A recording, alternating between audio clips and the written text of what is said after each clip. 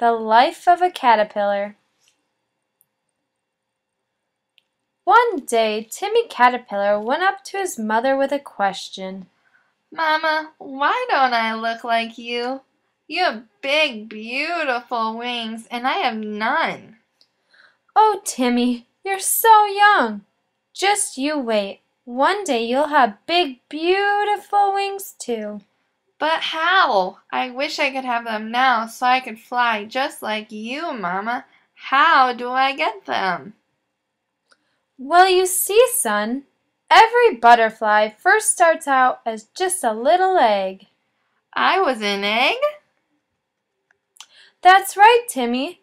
Then once you were ready, you hatched out of your egg as a baby caterpillar.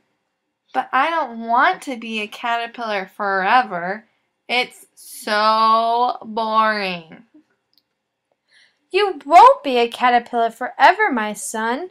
Soon it will be time for you to make a cocoon. A cocoon? That sounds cool. What's a cocoon? Well, Timmy, once you make your cocoon, inside the cocoon is where you'll change from a caterpillar to a butterfly.